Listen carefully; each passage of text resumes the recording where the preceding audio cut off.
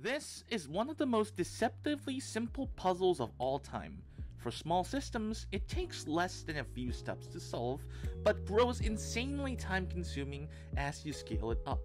But in spite of that, scientists have found a very promising way to reduce it down from decades to mere days. Here's how it works. Let's say you're a tour guide trying to design a tour of your city. There are many ways in which you can traverse every attraction in the city, and from experience, you know that the customers will love the tour more if you don't bore them by visiting the same place twice. Now, this might seem easy, but not all the roads connect every location to one another. So, if you picked the wrong path, you will end up being forced to visit the same location no matter what you do. This isn't too hard of a problem if there are just a few locations to visit, but as you increase the number of locations and connections, the problems just become unbearably hard to start. In fact, it's not only difficult for us, but even computers have a hard time solving such a problem, and this is known as the infamous Hamiltonian path problem. Here's why it's so difficult. Let's look at the most basic level of solving this problem. And to really make sense of what's going on, I am going to represent each path as a block. The engraving on each block represents where you're coming from and where you're going to. So effectively, I am just reframing the problem from a messy web into a nice, straight, arrangeable line. What I'm going to do first is that I'm going to create a baseline method by going about solving this in the worst way possible. Like I said, baseline to compare stuff to. In this scenario, the computer would have to test every path, simply because it does not know any better. In our block analogy, it's the equivalent of putting all the blocks in a bag and randomly bringing them out to create our path. In our example, there are 12 possible blocks, so there will be 12 possible options for our first slot of 12.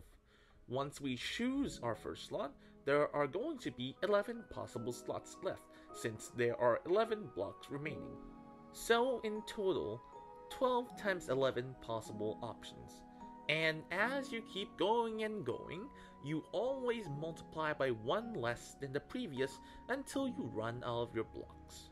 A mathematical shorthand for this is done by putting an exclamation mark next to 12.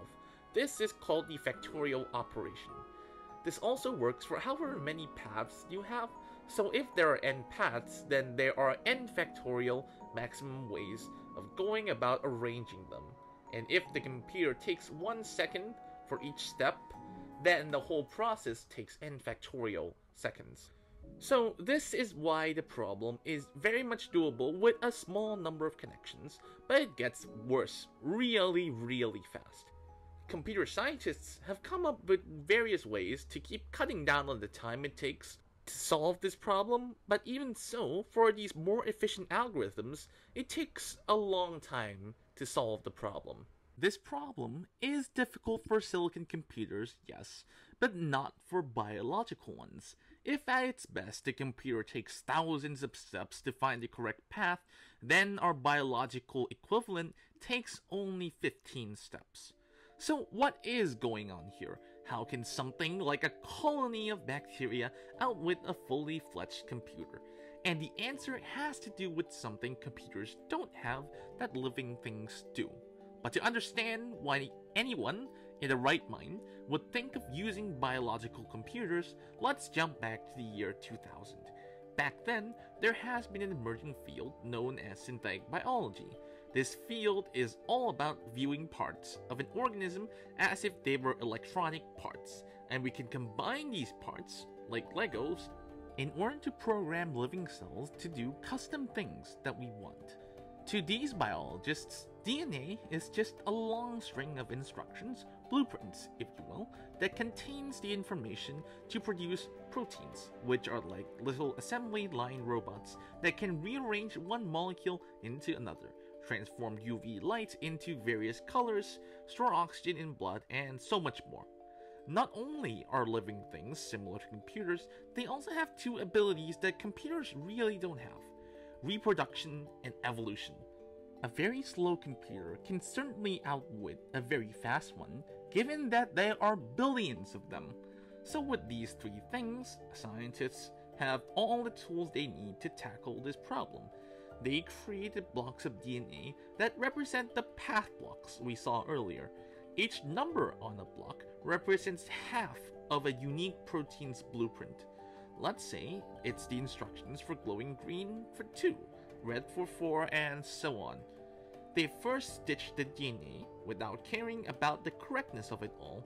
Then they mark the separations between the blocks so that they can be shuffled around and rotated around.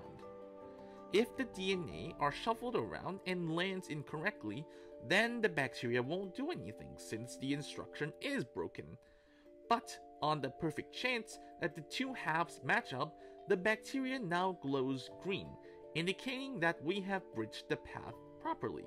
And if the bacteria manages to connect all the proteins correctly by displaying all the traits we've encoded for each number, we can extract that bacteria's DNA and sequence it. Then we've got the solution to our Hamiltonian path. Isn't that ingenious? Here it is concretely. The researchers used a simple path as a proof of concept. If everything is correct, then the bacteria glows green and red, making yellow. Then they can just pick out the yellow colonies and just sequence them. Now, some of you may ask, couldn't you just use a computer to do this? But think of it this way. The odds of you shuffling through all of that until you get the answer is quite low. The catch is that there's only one computer, but if you culture these bacteria for a day, there will be billions of them that can all share the work. And as some of you may know, these bacteria grow exponentially. So the performance of the bacteria is just the log of the computers. And yes, as expected, this technology does still have some caveats. Some things like this can be toxic to the bacteria, or the proteins might conflict with each other, and so on and so forth. What's amazing though is that this approach just further opens up more possibilities of what we think life is, what we can do with it. All the basic logic gates already exist in biology long before the silicon counterparts. And what's even cooler is that a simple bacteria is actually a Turing complete machine, meaning that it can do whatever a modern day computer can do. And in the next couple of videos, I'll be showing you all of these cool things and much more. But for now, let's just end this video like this here. Like and subscribe. Goodbye.